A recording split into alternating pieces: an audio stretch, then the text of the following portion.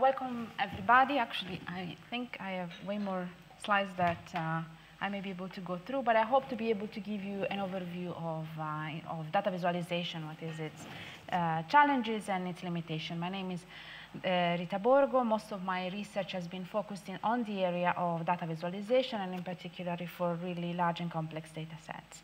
So let's start. The first thing is I would like to start with an example to introduce you on what is visualization and why it is important.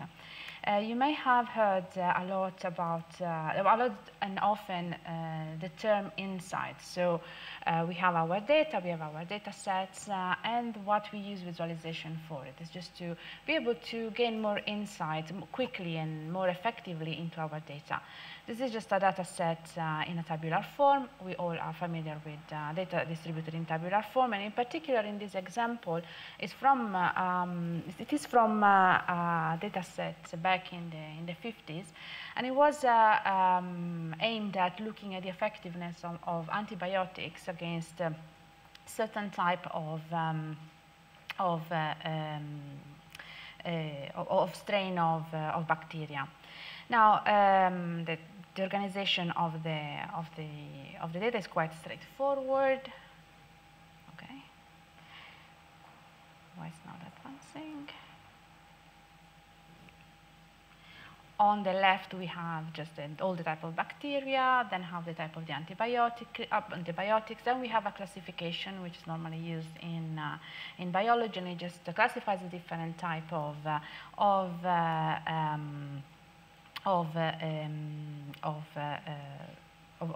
bacteria by a certain property, and this is normally binary. They are either negative or positive. And then we actually have the sorry, it doesn't seem to be advancing properly. I was using the keyboard. Yeah. Okay. Now again, we got stuck.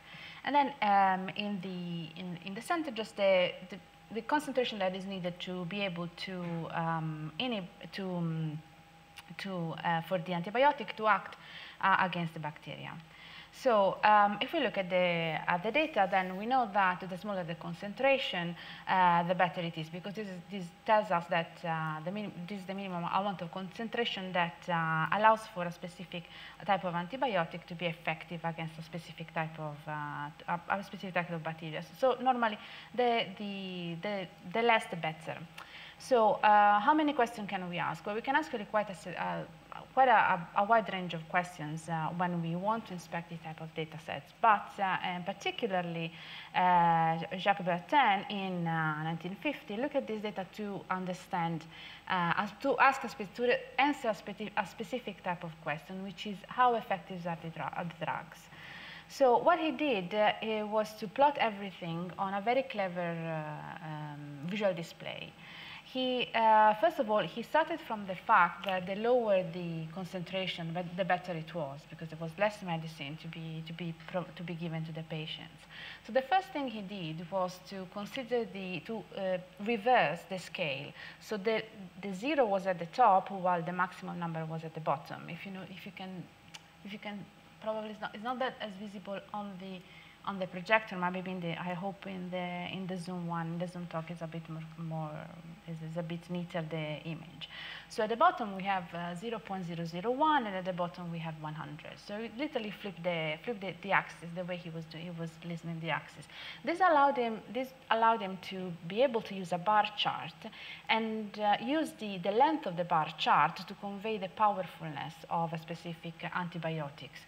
So this was his first trick. Then the second one was to just organize everything along a radial axis, which allowed him to create this nice split based on the type of stain. And then he just grouped the bacteria by the different families, and he kind of started analyzing and understanding what was the effectiveness of each antibiotics for each bacteria.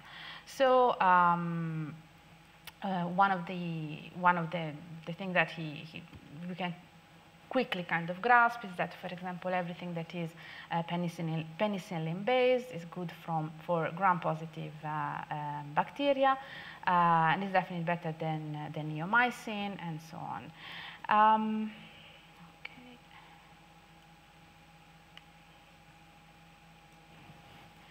So the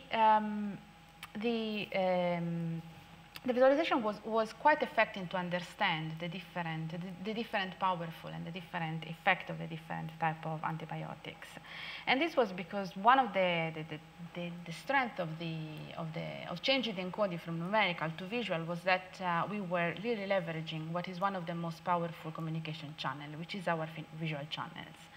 So, however, one of the things that which is interesting to look at is the fact that to be able to visualize data, there is not just one unique mean. We can use different mean, both in terms of how we encode the values and the attributes in our data, as well as how we organize them from a display point of view, how we organize them in space.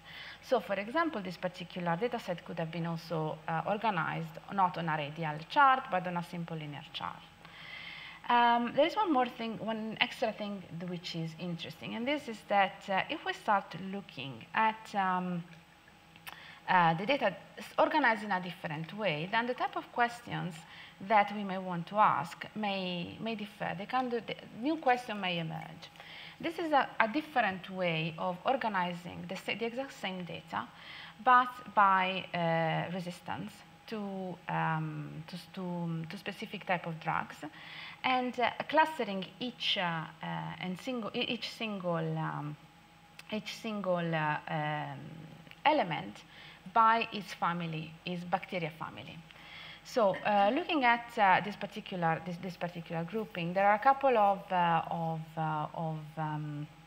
things that should pop up from the new organization. So, if we think that the first graph at the top shows us the resistance to penicillin, streptomycin, neomycin. This is just resistance to penicillin and streptomycin, and so on. And then we look at how the behavior of each single bacterial is being displayed. There are a couple of things that should pop out. And the first one is that there are two bacteria that seem to be appearing in clusters which are not necessarily the cluster where their family is prevalently present. And these are these two bacteria. So the first one is the Streptococcus fecalis, and the second one is Diprococcus pneumoniae. So those two things, they should not be appearing there, because the Streptococcus should actually be appearing underneath with the other Streptococcus, and the Diplococcus, because it's a different one, could be here or could be somewhere else, but it's definitely not a Streptococcus, not belonging to the same family. Well, what they found out by doing a bit more research, and not just through this visualization, was that those two bacteria had been classified wrongly. The first one was not a Streptococcus at all, and the second one, the Diplococcus, was actually a Streptococcus. So it took 30 years to find out the first mistake, and about 20 years to realize the second.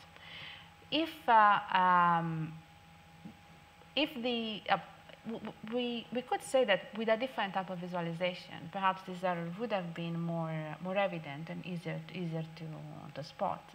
However, at that time, this was not the type of analysis that they were looking for. Therefore, this was not something that came up straight away. So the same thing is if the same data are plotted using a different layout, which is just a simple scatter plot. Again, we see that there are a couple of actors of people appearing in places where they shouldn't be. So this one should appear in this cluster, and this probably should not appear with this cluster, but somewhere else. So this is just to show that the type of the visualization is not just only something that that can help us look at insight in data. So just look for something that we already either we want to look for or we would like to validate. But sometimes it also shows us something that is unexpected. Something about the data that can be a bug, can be an error, or can just be a signal that we didn't really know was there. And this is one of the main funding that one of the great founder of exploratory data analysis supported, which is that the greatest value of a picture is when it forces us to notice what we never expected to see. And this is from John Taki, which for those who knew was a really great statistician. So this is really what visualization is, why visualization is interesting and why it is important. Not only to validate or to gain or to answer questions that we already have, but also to support the exploration and bring new questions and bring to the surface and let emerge information that may not be so obviously there. Saying that, there are usually two main goals of visualization. The first one is exploration, as I mentioned before, and the other one is explanations. So in the first case, we have analysis of data. The second case, we have communication. What's the main difference? Well, communication is interesting because we don't really need to be there to communicate something. So if you think, for example, infographics or a video, they don't necessarily need the person to be there to explain. The visualization could and should stand on its own. When we talk about analysis, then it's much more a case of human interaction and teamwork or individual scientific work. But no matter the goal, the main objective is that for visualization and any type of visual representation to actually be effective. Now, how do we define effectiveness? Effectiveness can be defined by several principles, and probably you will hear more than the ones that I am going to go through today. But there are a few, there are a bunch that are kind of valid across different school of thoughts and different domains. And the main one that I would like to go through today are, the first one is graphical integrity, simplicity, the carefulness in using the type of displays and the type of encoding. Now, when we talk about graphical integrity, we refer to how accurately we represent visual elements, or how accurately we represent our data. Many presentations always start talking about a visualization that mislead, present data or present a message that is not truthful. You probably have encountered this. This is one of the most most used examples. This is a Fox News chart.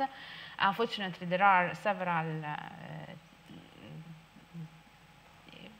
newspapers and video channels and TV channels that I'm not going to mention, not only Fox News, that they like to tweak with the way data are presented just to convey a very specific message. So this is part of our everyday life. So Fox News is particularly bad at this. This is why it always features so often. But I want to use this example because it's one of the, it's quite striking, but it's also one of the most used. So the issue in here is that the bar chart is displayed in a way that this difference between the two extremes appears to be really, really, really high. What is interesting in here, and this is one of the points of contention, is that what happens is the bar chart is not starting from zero, so therefore there is a distortion in the data, and so we are actually showing a difference across the two values, which is not, which has a magnitude higher than what we really want to show. Now, one of the issue in this case is that, yes, it's true. One of the problems is that in this particular case, the bar chart doesn't start from zero. However, the problem is much, much bigger. And there is a very nice video from Vox, which I encourage you to look for, which shows what the real problem is with this chart. And what the real problem with this chart is that it's missing the context. So the context is actually much bigger, and there's in the overall look at tax rate in the US, this is just a drop in the ocean. So what is very interesting in this type of visual representation, and why it links to graphical integrity, is that what is important is to be truthful on the context of our data. So what is that? What is our objective? But what is also the entire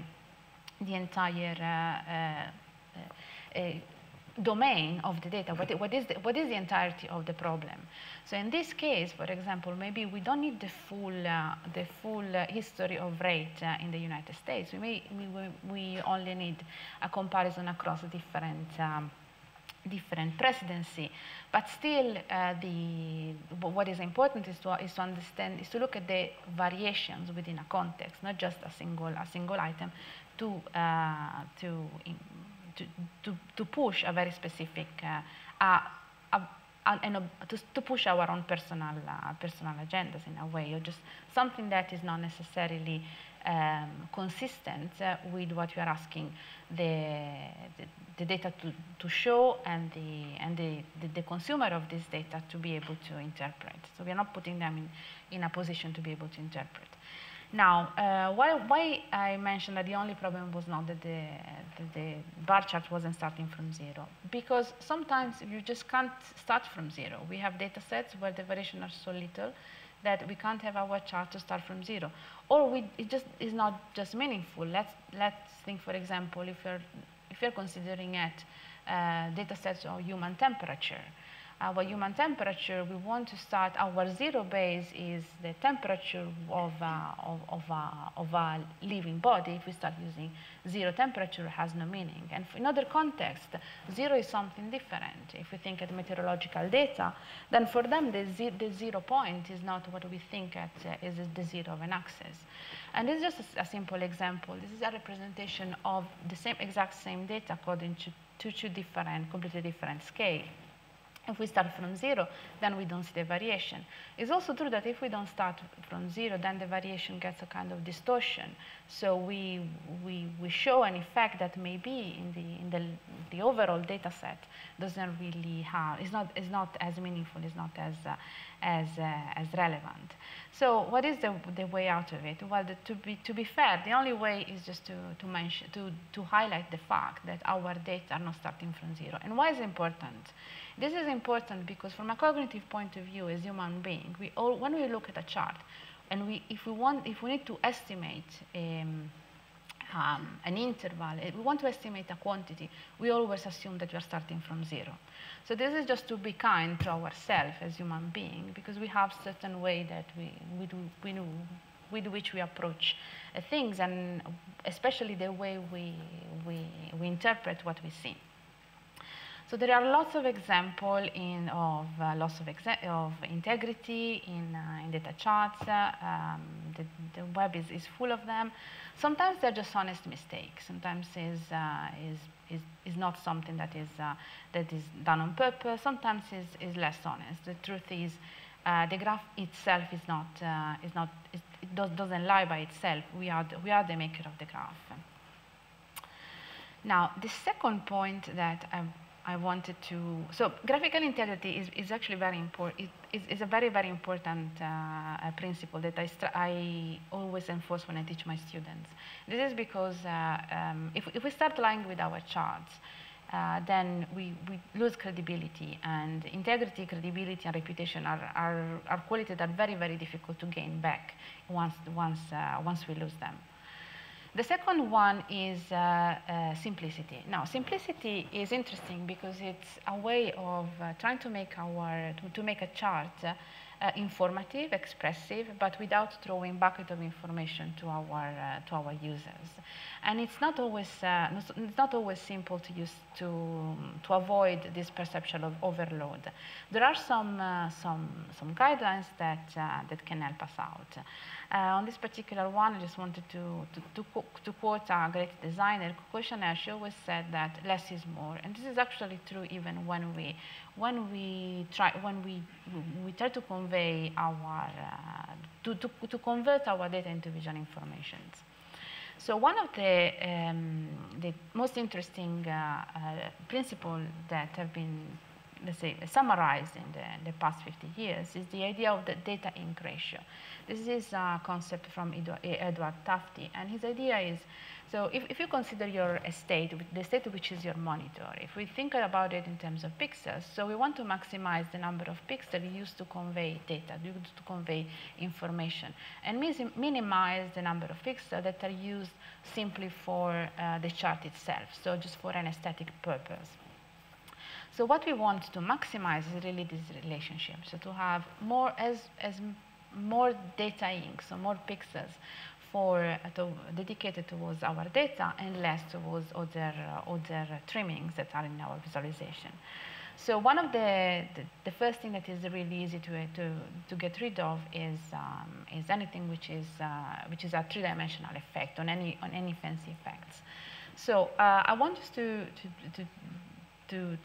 kind of break an arrow in favor of some of the more aesthetic and fancy elements of visualization.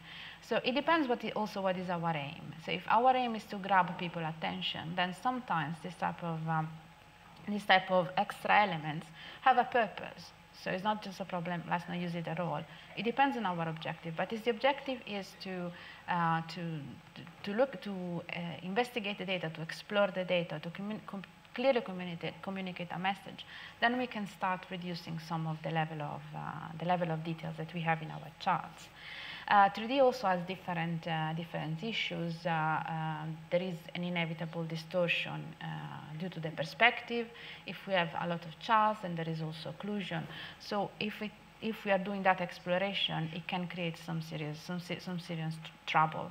And if we want to use 3D, then we really want to have also interaction to be able to move around and compensate for this type of limitations. Now, so how can we simply simplify this type of chart? Well, just by removing 3D and moving to a standard 2D representation, we already gain more clarity in the overall organization. However, 2D is not the only element. It's not the only. Moving from 3D to 2D is not the only tool that we can use to improve our visualizations. Also, a two-dimensional representation can be cleaned quite nicely. If we take the simpler case of a bar chart, for example, grids. Often grids are not really are an overkill. They are not really needed to really understand elements in our charts. Oftentimes, we can also remove lines themselves, and this is because our brain is really good at connecting dots, connecting the lines. So even with simple tags along our axis, we are fine. Background is also another element that can be considered to be removed. Again, it depends also on the context. Sometimes we need backgrounds. Then a repetition of the axis is not always necessary. We can also reduce and eliminate frames. And then so this is roughly probably how most of our basic charts may look like. And they're still effective. So the removal of all those features is not reducing it doesn't have impact on how well we can encode and decode informations as user of this particular type of graph.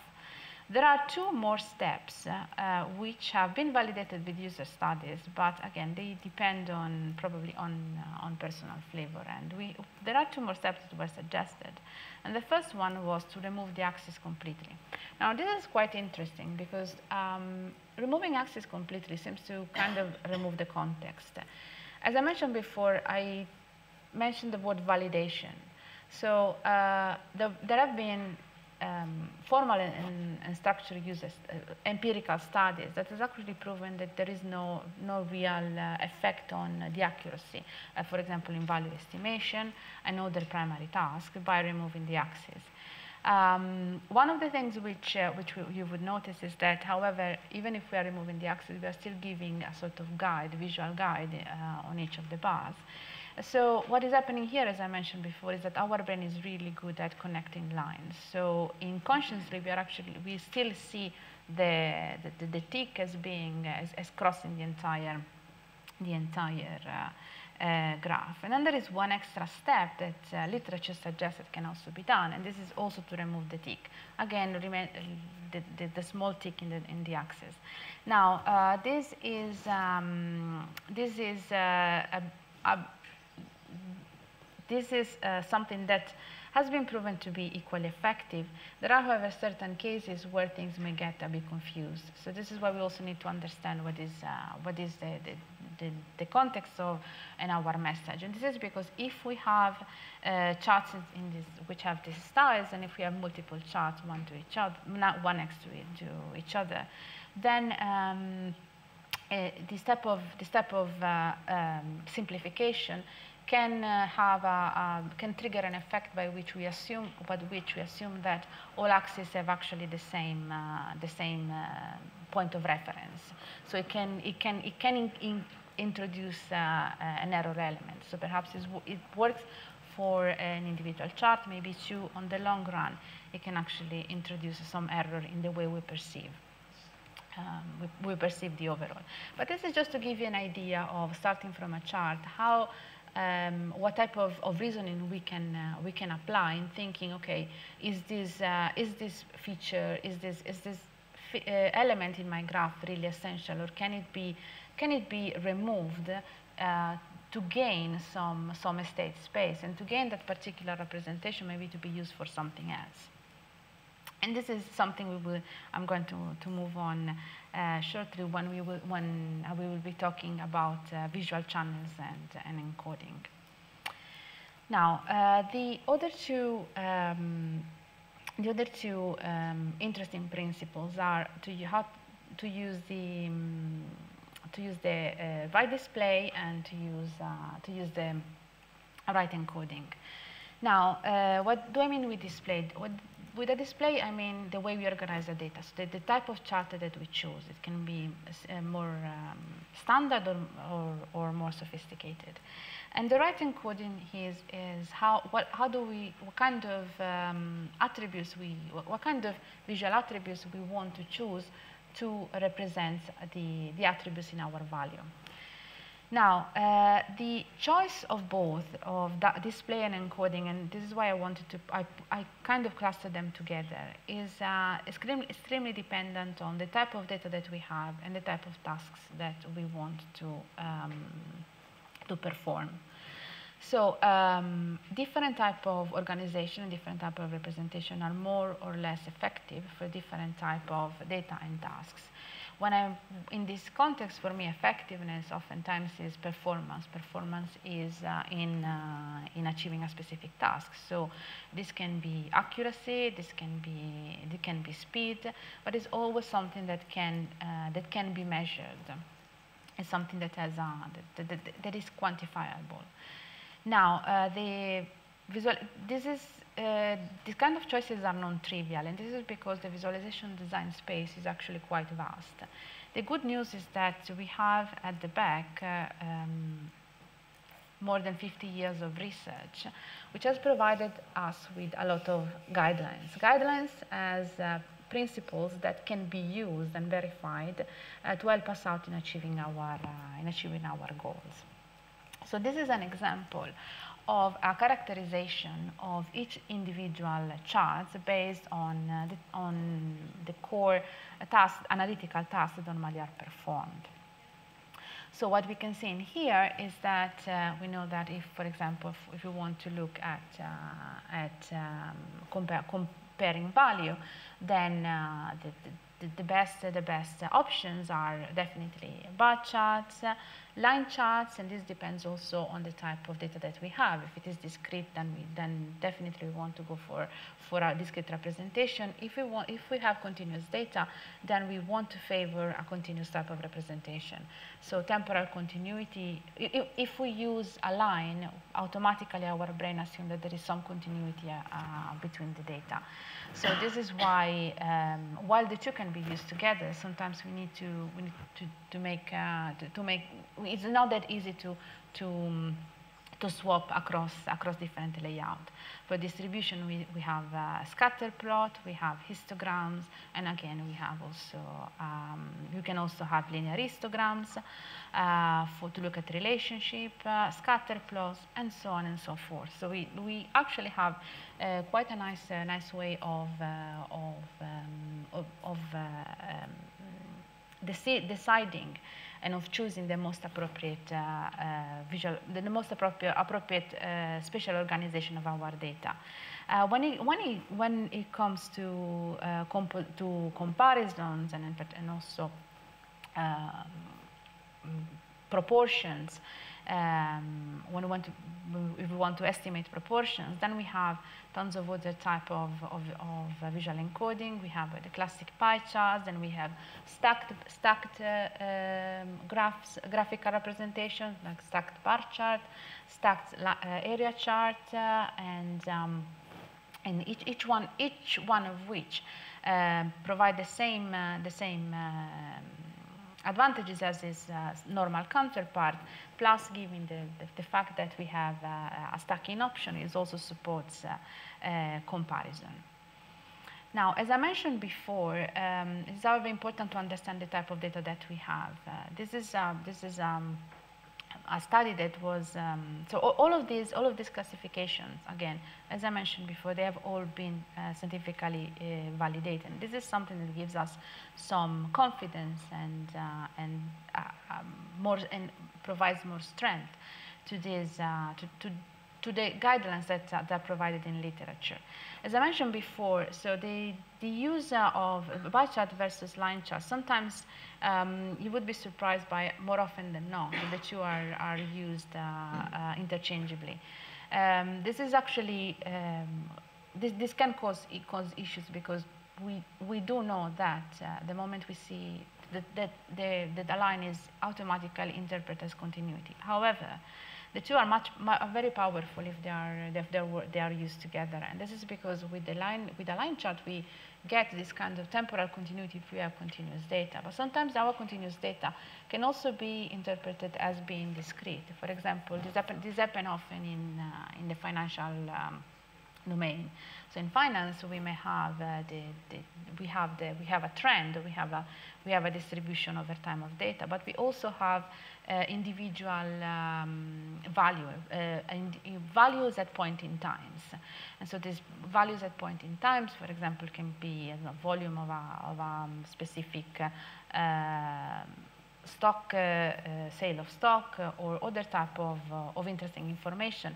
And in that case, it is quite straightforward to be able to link both the point in time and the actual more quantitative and discrete information. Now, I wish I could spend more time on this, but unfortunately, I don't have much time, and I have quite a lot of still to go through. So, just trying to speed it up a bit. We'll move on to the part which is one of the more challenging, but actually one of the more widely studied, and this is the choice of encoding. Now, when we talk about encoding, we talk about something that is referred to in literature as also as a visual variable. So visual variables are are elements as simple as the shape of an element, the color, the orientations, and then they become also a bit more sophisticated.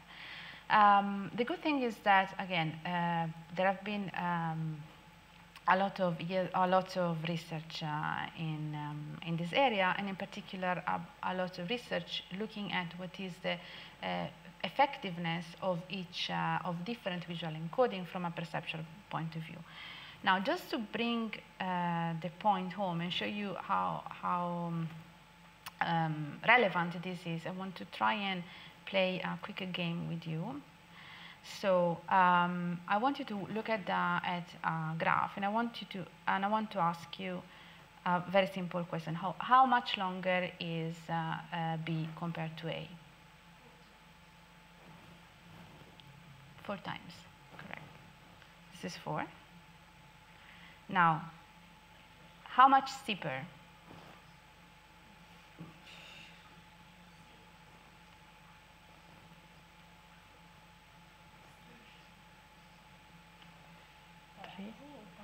Four again. Now, this is tricky. This is cheating, because I'm not giving you what is. You're missing the origin. You're missing not only the origin, you're also missing the system of reference. So that makes things really tricky. Now get ready for the next one. How much larger is B from A? Samantha says 4.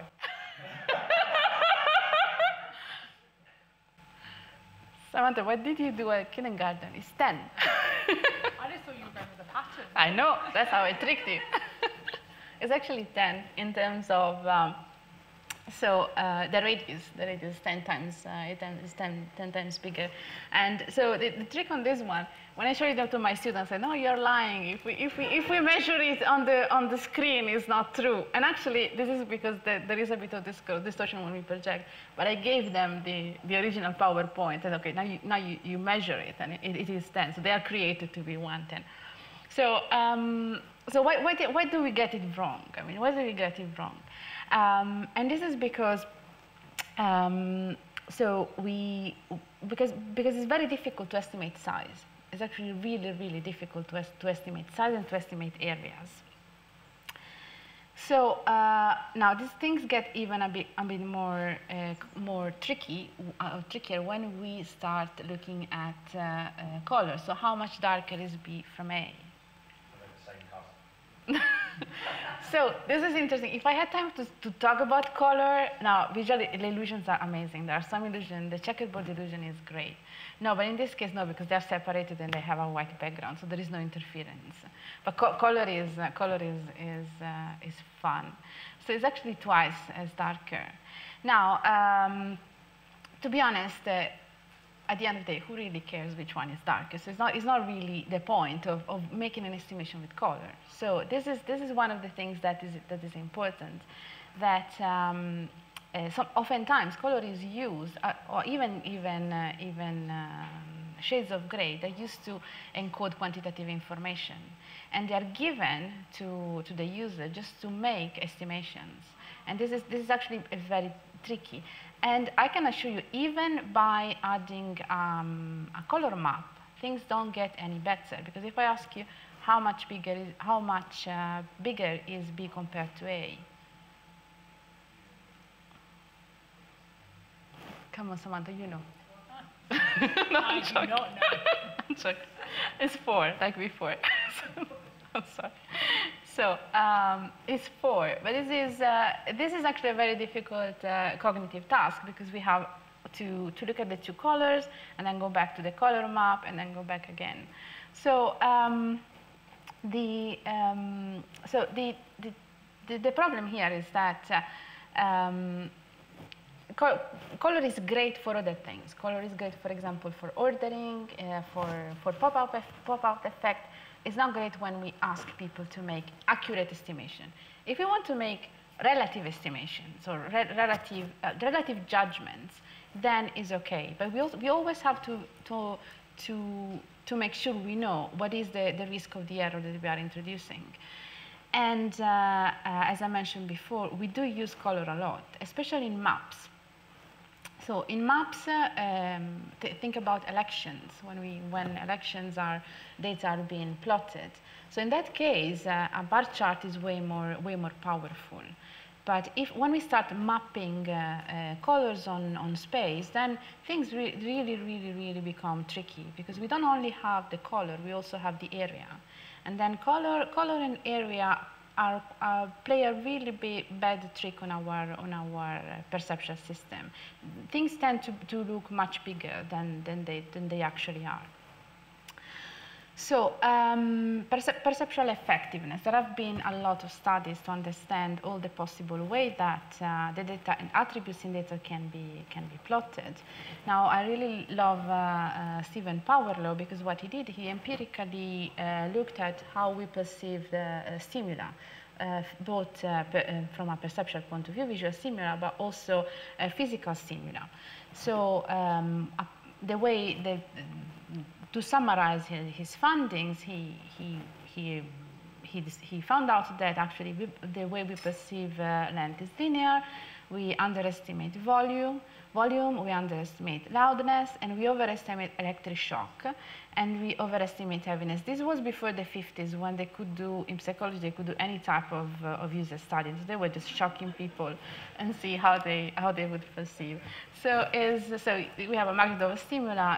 The lowest, then there is an exponent. But I mean, I'm just going. If you are interested in reading about Stephen Powerlow's and his experiment, it is a very nice read.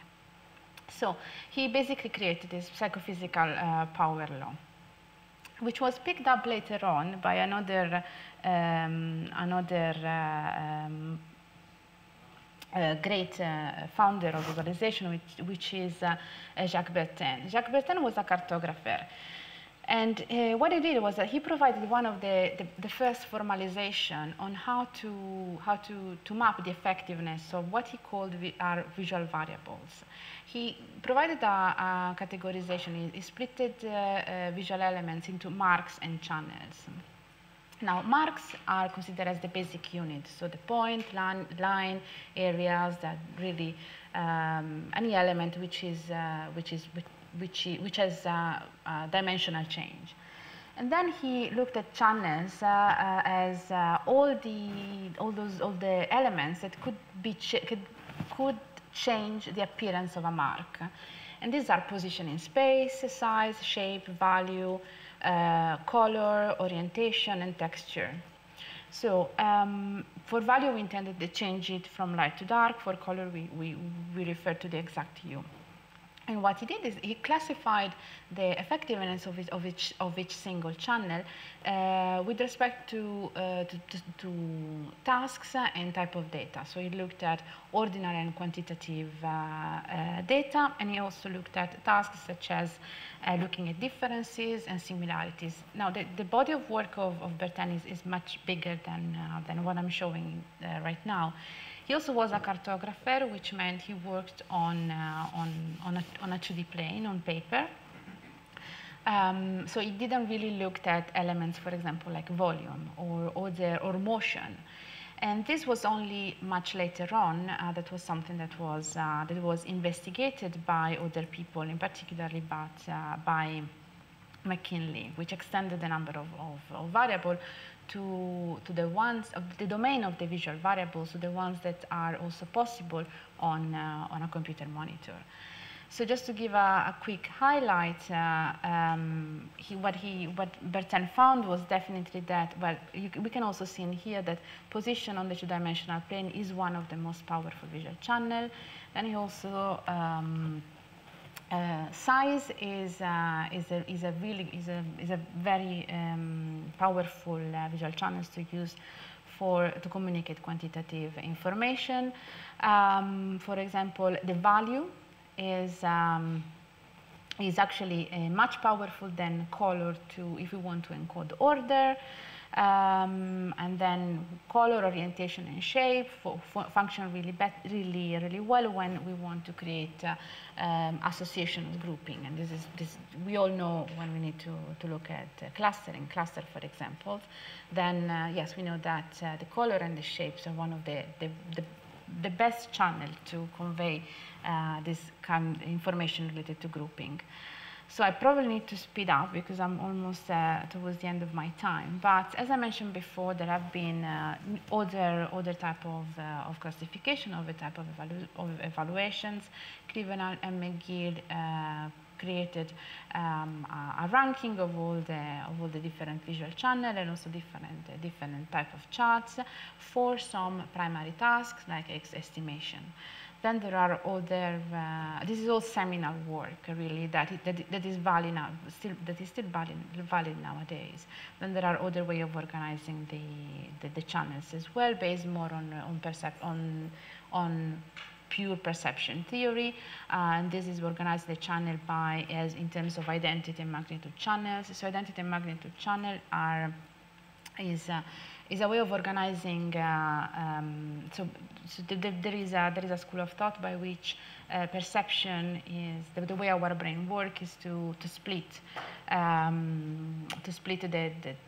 the signal we receive into identity channels and magnitude channels. Identity channels provide information about what, who, and where something was. Magnitude channel give us an idea of quantity, of how much. And again, there are other way of organizing, of grouping these the visual channels according to different variables and according to different criteria. One of the things which is interesting is that no matter what,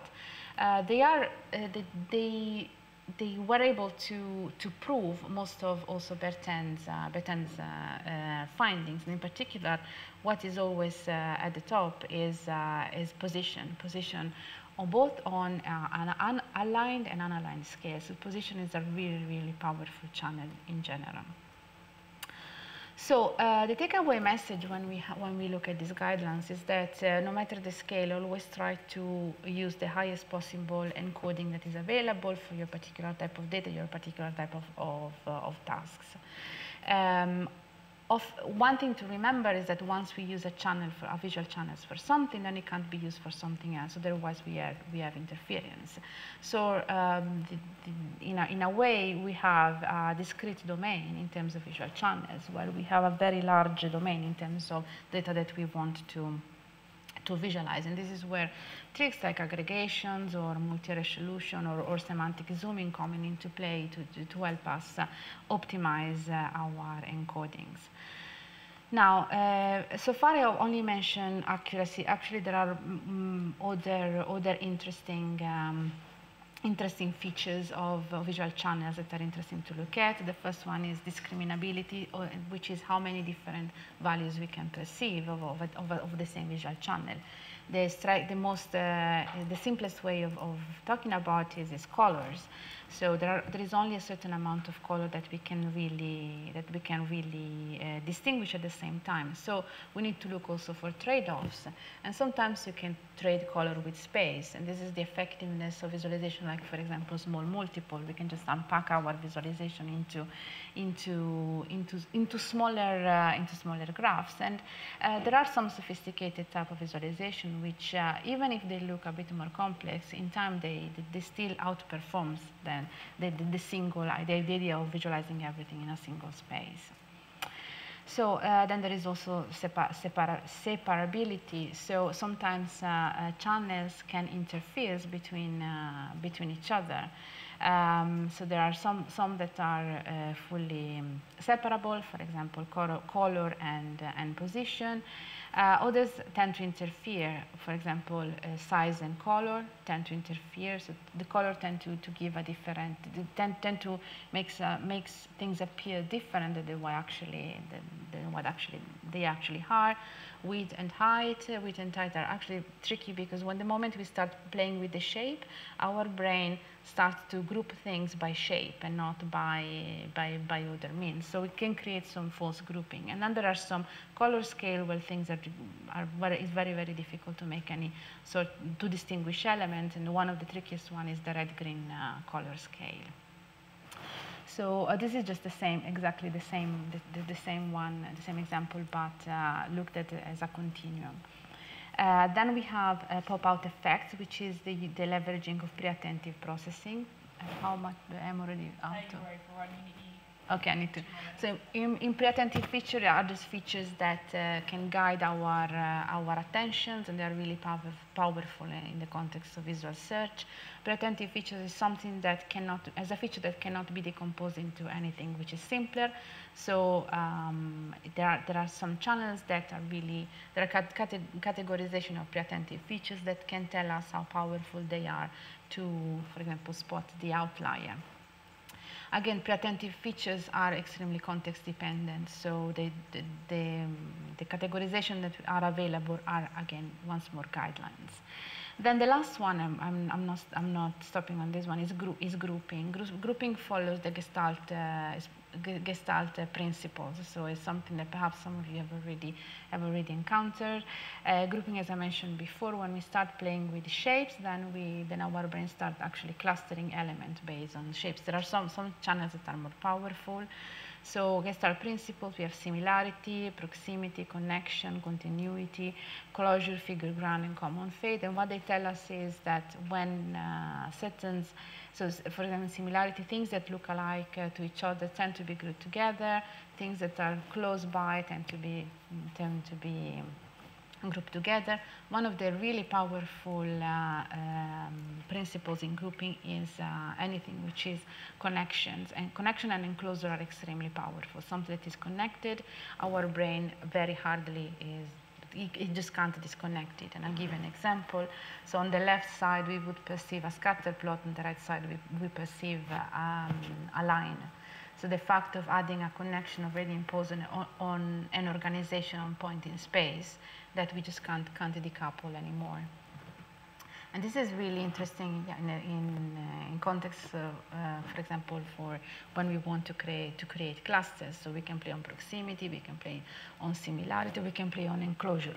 And this is a way of playing with different visual channels, but try not to, as I mentioned before, the domain of visual channel is restricted. So sometimes if we use something, we can't use it for something else.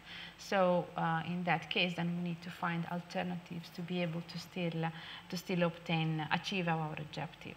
Then there is one which is actually common fate. Unfortunately, there was a really nice, this is, well, I'll give the slides. So this is a very nice example. I suggest you to look online. And basically, the moment we see this set of points as being a skeleton moving, then from that point of view, point in time, then it's very difficult to go back. And just by changing the way the points are being projected, we have different effects. And this is because this is related to motion. Things that move together tend to be associated as belonging to the same body. So I need to really go. So I'm just going to the last one. So there are principles and guidelines that are provided. They will help us. One of the interesting things is to look at that by simply changing the way we lay out our data, the display that we choose, the type of color that we choose, then the message that we convey can be much different. However, all the guidelines that are being provided are guidelines. They are not law or rules set in stone. And there is no hard and fast rule. We need to always consider our context and use the guidelines as in terms of guidance. They are not something that needs to stop us. And in a way, visualization is not as simple. To design an effective visualization is not a straightforward task, and also nothing substitutes evaluation. So if undecided, especially for novel visual encoding, always test your hypothesis on empirical studies. And these are just some resources that may be worth having a look, and that's it.